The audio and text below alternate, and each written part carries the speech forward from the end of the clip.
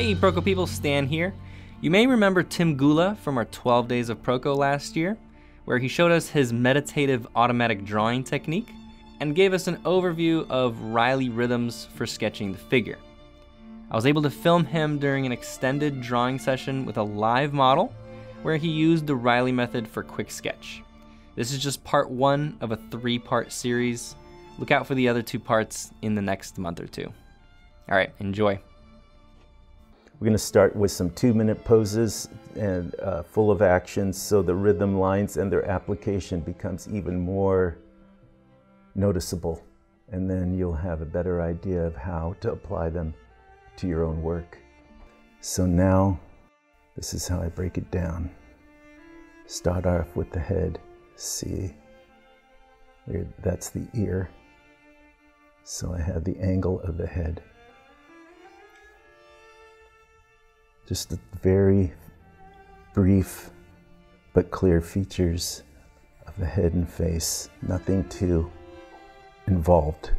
You have to keep things on their most essential. Now, the neck and the shoulder, the angle there.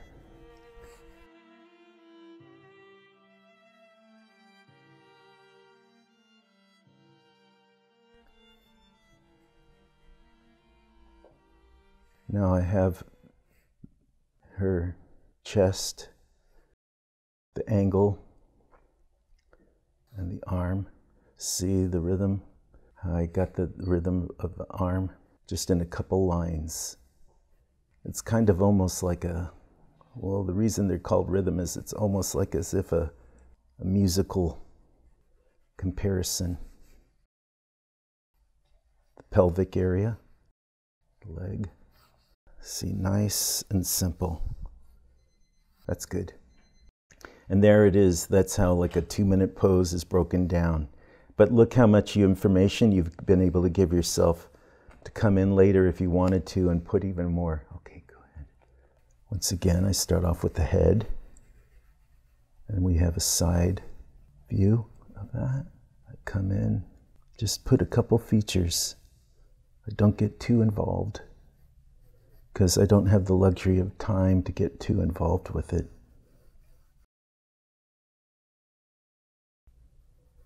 Get the angles, the cheek.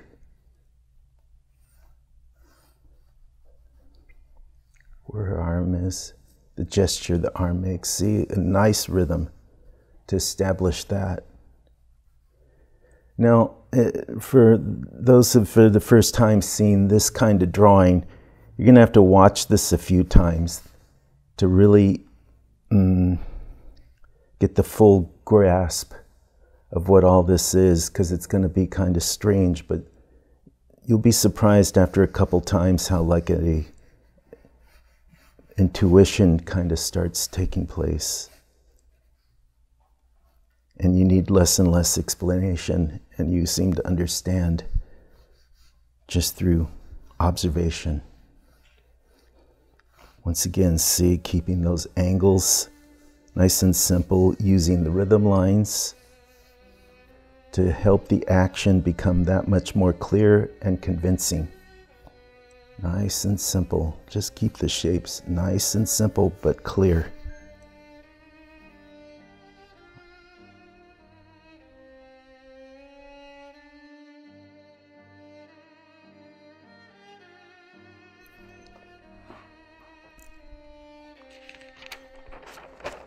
Once again, I start off with the head and the ear, because you're going to notice, why does he put that ear like? Because that's very important, because that gives the angle of the head, which the direction of the whole pose will follow.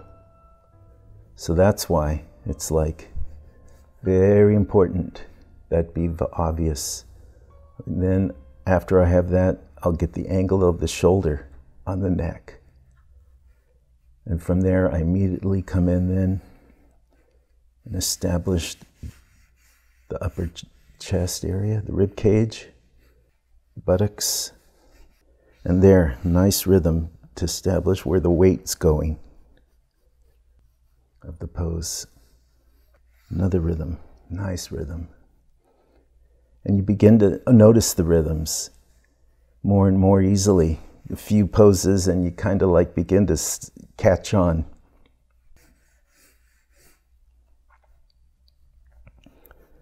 That arm up in the air, showing the weight.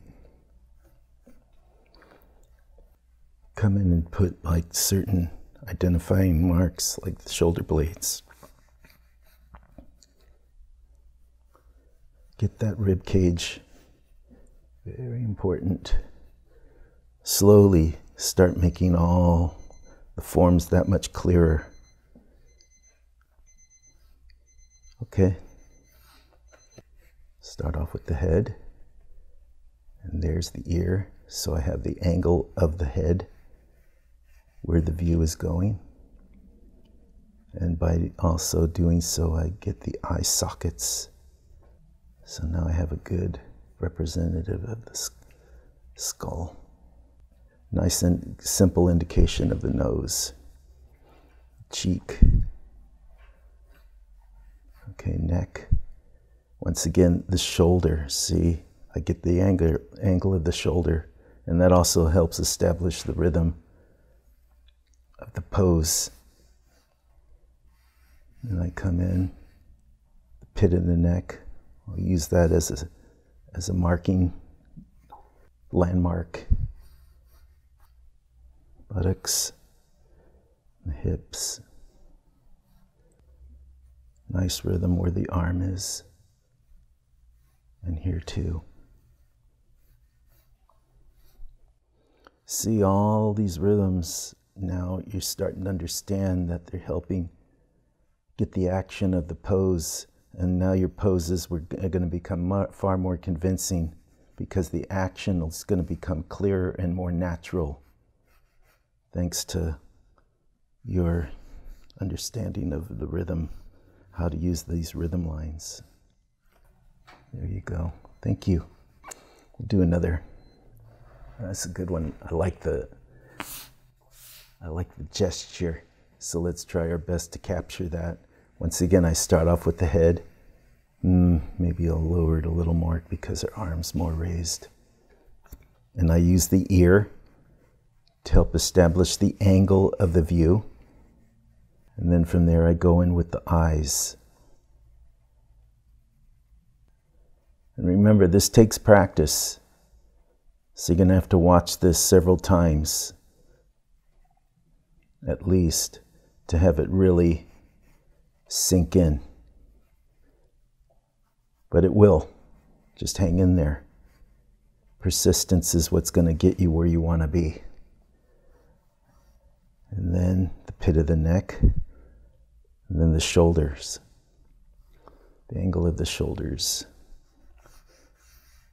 And there's the rib cage, her arm up in the air. This one on the mat showing the weight, helping you use that to get the balance of the pose, making everything that much more clear and convincing. Breasts, showing the angle of the chest. I'm kind of relying on an osmosis kind of effect, you know, seeing, because I remember clearly Fred, when he would teach, like he would explain things, but like, I mean, it just would, because I mean, watching him was so like shocking. Like, how do you take that and come out with an amazing drawing? And then after I got past that, then suddenly his words and the words and pictures started connecting. But I remember at first it's like, oh my God, I'm never going to learn this. This is impossible. But I did, because there is, I mean, do not underestimate how the way your brain can discern kind of strange new information. It's made to do that. There's something in your head that's made to like look at things and, oh no, but something clicks. For what it is, who knows, but it's a mysterious yet powerful thing, especially with the visuals. My career as such started in 1980, and it was started at Hanna-Barbera. And that's where I met a guy named Alex Toth, who was a pretty darn good artist himself. And I started by drawing concepts to weird science fiction type shows. And there I went from there to Bakshi, working on Fire and Ice, where I met Frank Frazetta. And which was a uninspiring film, but it was great experience, and especially working with Frazetta. And from there, I worked at Disney on The Black Cauldron. Then I got a job working in Japan, where I met even more, another whole array and system of artists that opened my eyes even wider. There I went into comic books. I started working at DC on Superman and Martian Manhunter and books like, and The Spectre. And then I started on other comics. And from there, I then went into teaching on the side too. I've always wanted to teach. I wanted to keep the message alive. And I think the most important thing of all is to be yourself. And it's hard to do when you're working on other people's stuff all the time. That's why coming and drawing at the life drawing workshops is very important, because it keeps your sense of who you are intact with all the pressures and compromise. So if I could pass on a message, it's that, and keep practicing and make sure your heart's in it completely, because then you'll see its fullest benefit available to you.